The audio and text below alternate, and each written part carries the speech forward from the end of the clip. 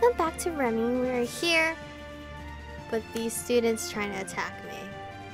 Let's see if they can do it. Obviously they can't because I'm badass. Is she planning to use only one gun? No, she's gonna dual wield without me expecting it. I look her straight in the eyes and realize she is a bit uncomfortable.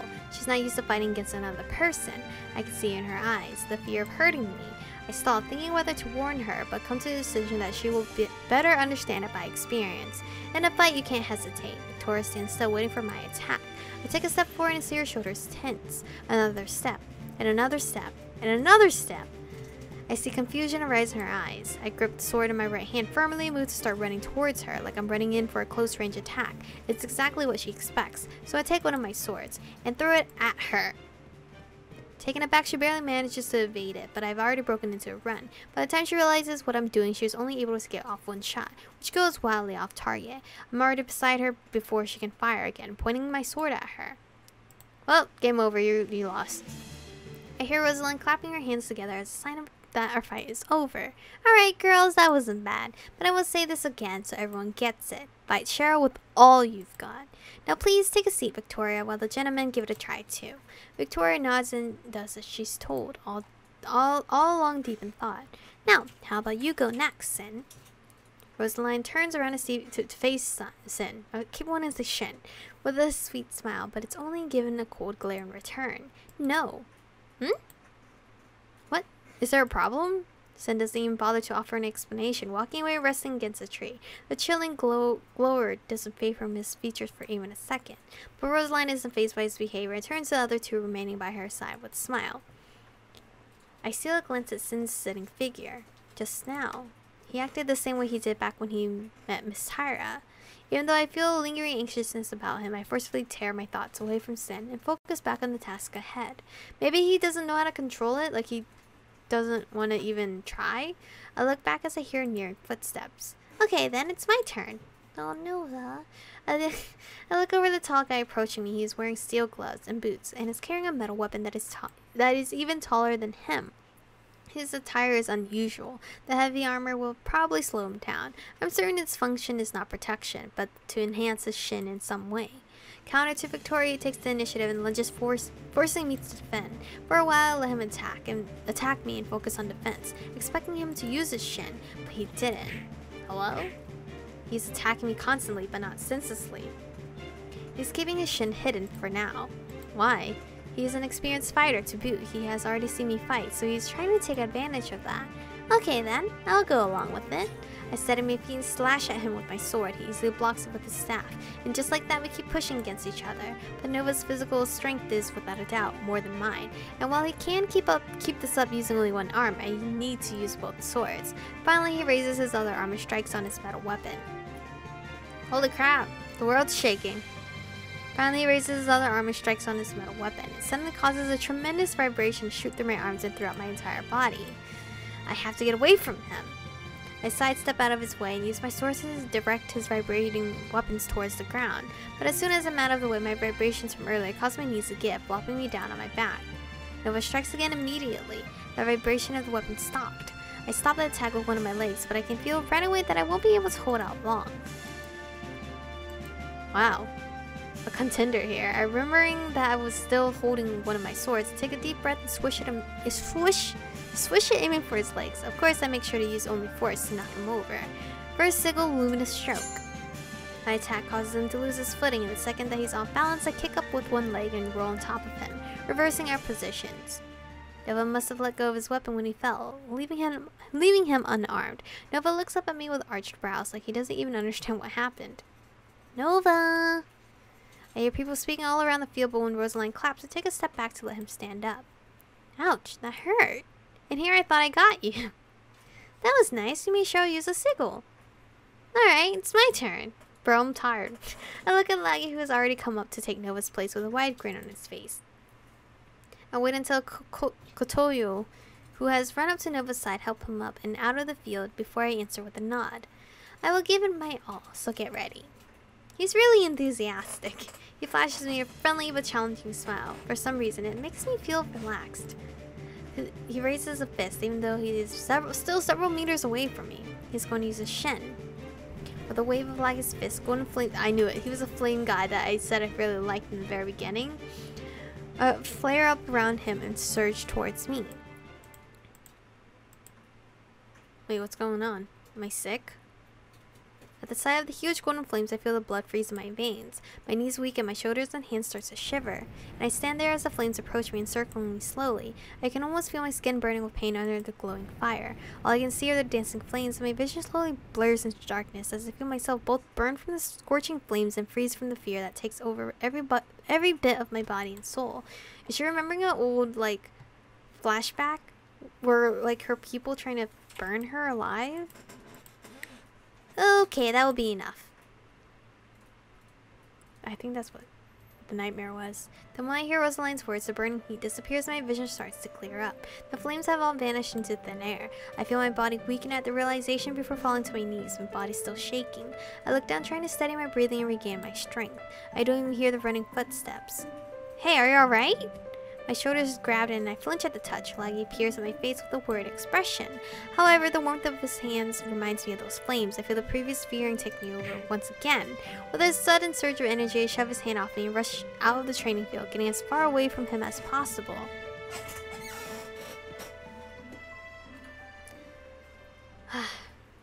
I wander aimlessly around the academy grounds for hours, not having any desire or will to return to the dorm. As the time for lunch appears, I'm tempted to fetch some food, so I tread along the road towards the Crystal Rose fields. However, I become slower and slower with each step. I look at the sky and a weary sigh escapes my lips. I hear noise again. I hear the rustling of leaves coming from the woods on my right. With slow steps, I enter the forest and look around for the origins of the sound, catching sight of a familiar face. This is the little boy! The boy Aito, who I heard talking on the phone the other day, is standing beside a tree, casting his gaze upwards. What is he doing? This place is far off from any academy building. Only Crystal Rose fields are closed. It's rare that normal students come by here. The thought of him being controlled runs through my mind. I approach him cautiously and call out his name. He turns towards me in a rather vague manner. From the way he looks and reacts, I can tell for certain that he wasn't being controlled. What are you doing here? Taking his time, he scratches the side of his face and looks away, not answering right away.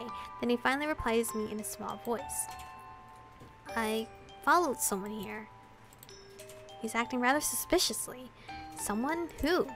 Suddenly, the leaves of the trees above us start rustling loudly. Before I can react, something lands on top of my head. Surprised, I blink a few times and realize that Aito is staring at me intensely. He raises his hand and points at the thing on top of my head. Her. A cat? You followed a cat? Won't you take her off my head? But it looks cute like this. I keep staring at the boy, expecting him to understand that I'm not in the mood for having a cat nestle on my head. Finally, he steps to the side and stretches his hand out towards the little creature. I feel it get to its feet and leap onto Aito's outstretched arm with a tender motion moving up to his shoulder.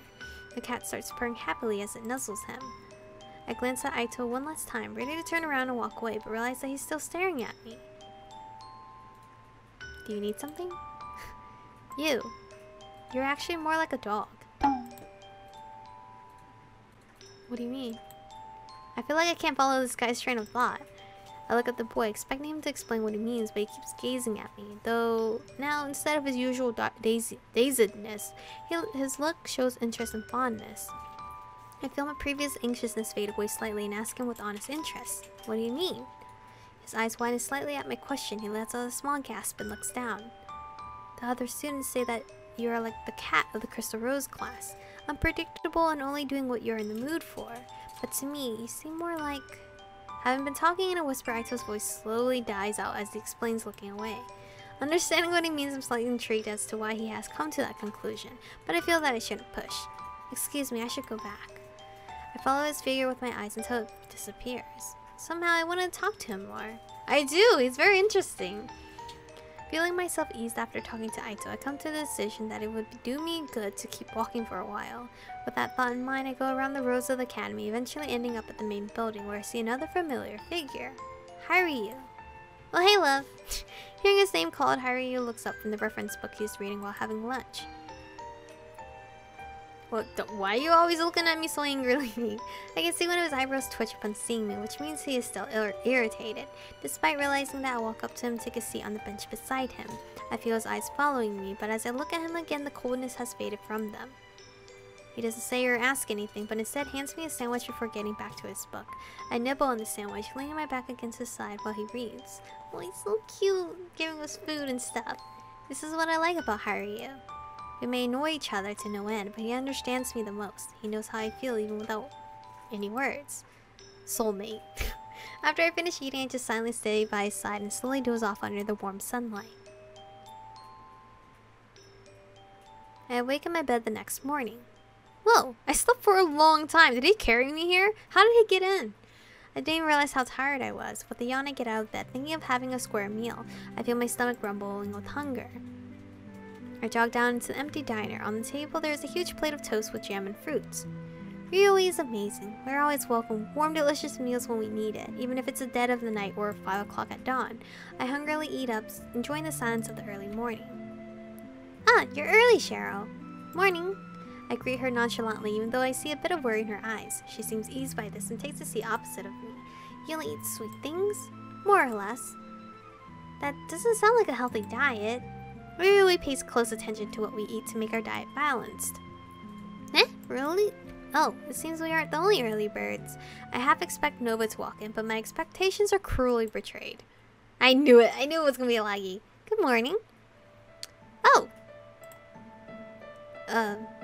Cheryl, I haven't seen you since yesterday. We were all worried. Laggy walks up to me with hastened steps. The memories from yesterday come flooding back, and my shoulders tense just from having him close by. Say, are you alright? The instant he gets close enough to touch me, I abruptly stand up, knocking over the chair and slapping his hand away from me. Laggy freezes at my reaction. Oh, everyone is already up. Nope, this is an awkward situation here. What's going on here? I would like to know that too. Laggy takes a step towards me and instinctively lash out at him, feeling a shiver run down my spine. Stay away. What? What the hell? I thought we were finally starting to get along. Now you don't even want to be in the same room as me? It's just your powers. It's not you, it's your powers. I know it's not his fault, but I simply can't stand it. Even the memory of those burning flames makes me quiver with fear.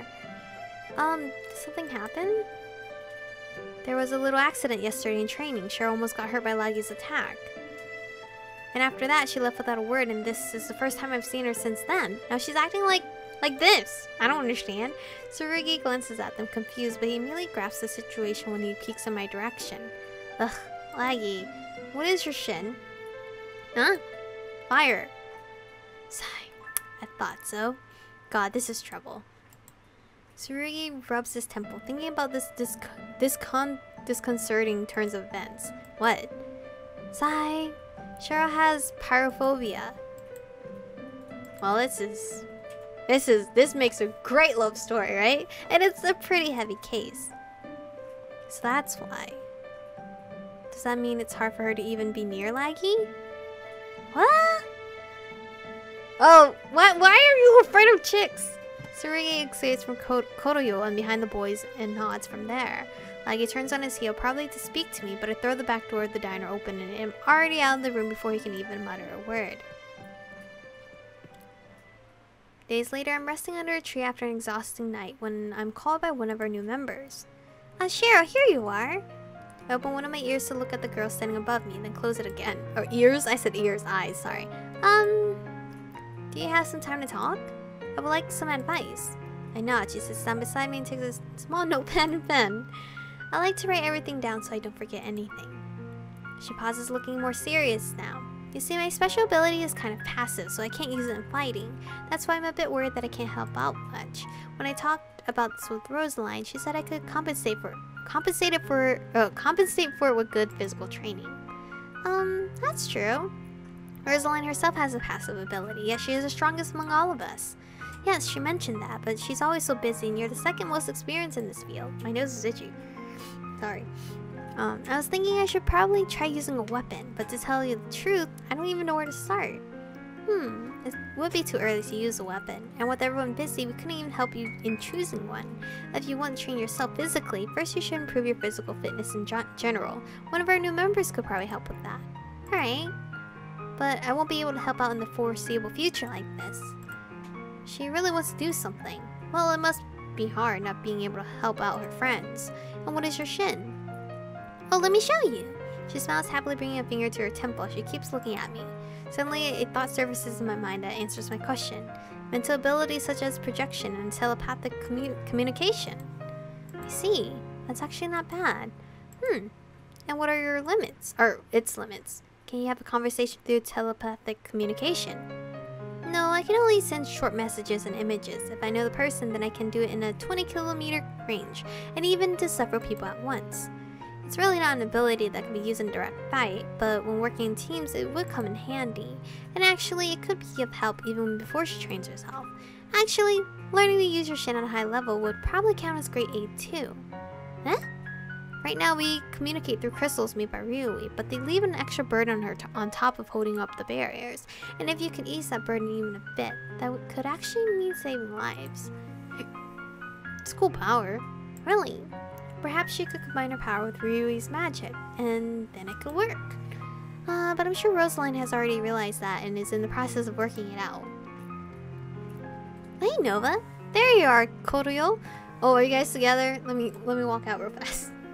The others say you skipped class. I got worried. And this is where we are gonna save for today. Right here. This is a long demo, Jesus. When they said 2 hours, I think it's just because I'm like taking time to react as well, so it's gonna be a bit more than 2 hours. But anyway, thank you guys for watching today's episode. Stay beautiful, and I'll see you guys in the next one. 의미 없는 감정 소모해 반복된 시소 속에 이젠 난 지겨워지게 반복된 시소 속에